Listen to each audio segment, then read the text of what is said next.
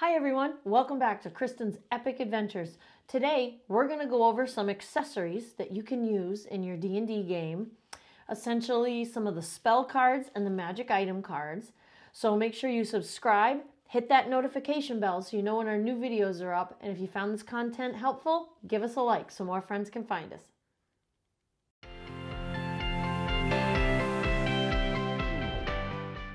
So today we're going to be talking about the Arcane spellbook cards and the magic item cards specifically. Now these are decks of cards that are put out by Gale Force 9 to help you out with your game if you're playing a magic user.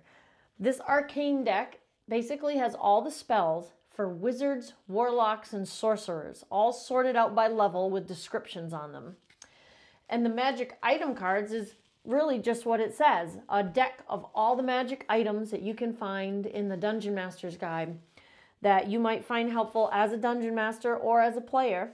For when you get these items, you don't have to write down everything about them so you remember how they work. You can literally just have the card in front of you or in a folder or something, okay? Now, Gale Force 9 also puts out decks of cards specifically for the Bard, the Ranger, the Paladin, the Druid. Let's see, Bard, Ranger, Paladin, Druid. I'm missing one because there's 5 other decks. Can't think of the other one. What's the other one? Someone let me know in the comments down below. There is another deck. They also make the Taroka deck, which is a fortune-telling deck if you're playing Curse of Strahd. This is very cool. In the Curse of Strahd adventure, that your PCs go and visit a fortune teller.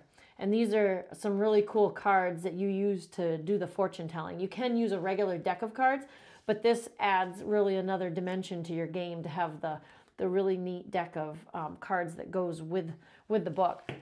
Now, these spell cards, there's so many of them in here. These are all the cards that you get in the Arcane set. Now they're all in here sorted by level, right? Level 0 is your cantrips, okay? And it goes all the way up to 9th level spells, which is the highest, and they're also all in here alphabetically.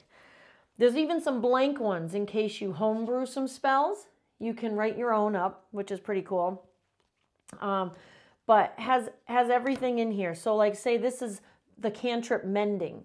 So it has spell level 0 on one side because it's a cantrip. And on the back, it tells you that it's a transmutation cantrip.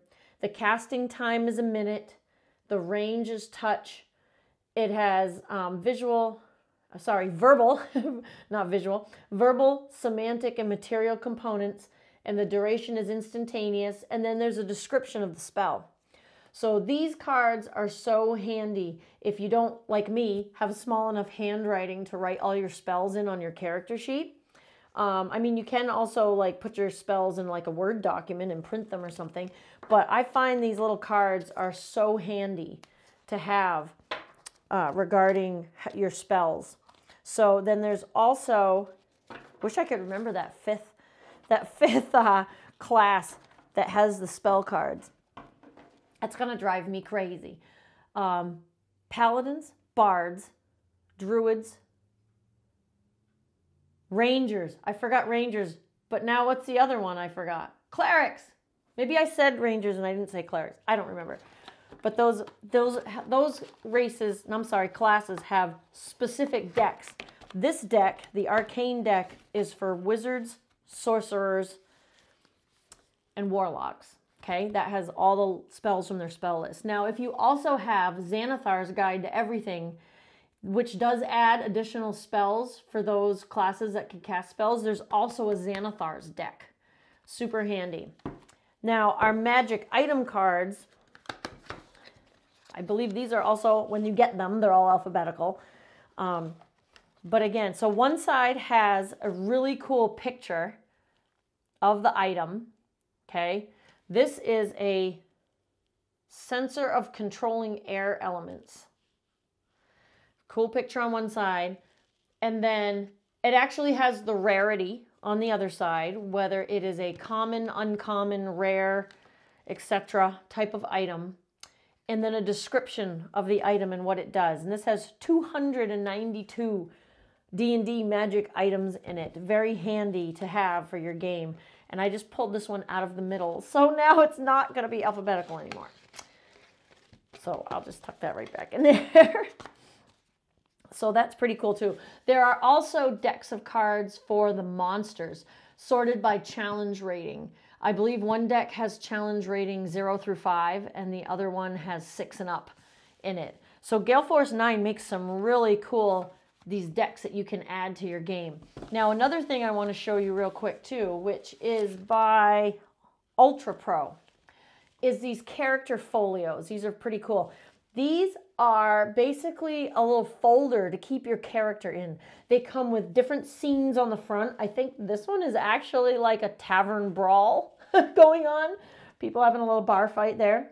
But there's other covers. I'm not sure how many. I want to say these are around 10 bucks a piece. I have seen them in the local game store as well as on Amazon.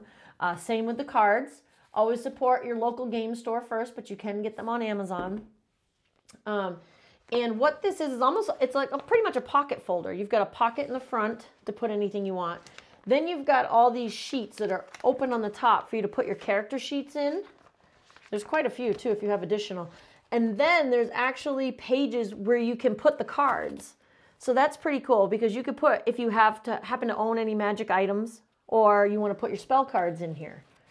You can do that. And I think there's another couple just blank sheets in the back if you want to keep notes back there or maps or anything. And then there's another pocket in the back and a logo on the back. I thought these were pretty cool. These are nice and handy to keep all your character information all together in one. And I like the way it has the slots for the cards. These are like open on the side and you can just slip the card right in there, which is pretty cool. So these are some really neat accessories that you can add to your game. I find them to be pretty handy because, again, I can't really write small enough to put all my spells on my character sheet or even like what the items do.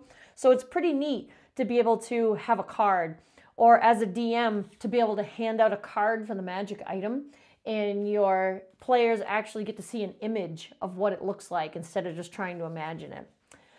So that's about it. I wanted to let you guys know that these cards exist and they're a really cool accessory for your game. Please let me know in the comments down below if you own these or if you ever used them, if you find them helpful, or if you think you might go out and buy them. Okay? So make sure you subscribe, hit that notification bell so you know when our new videos are up. And if you found this content helpful, give us a thumbs up and a like so more friends can find us, and we'll see you next time. Thanks, guys.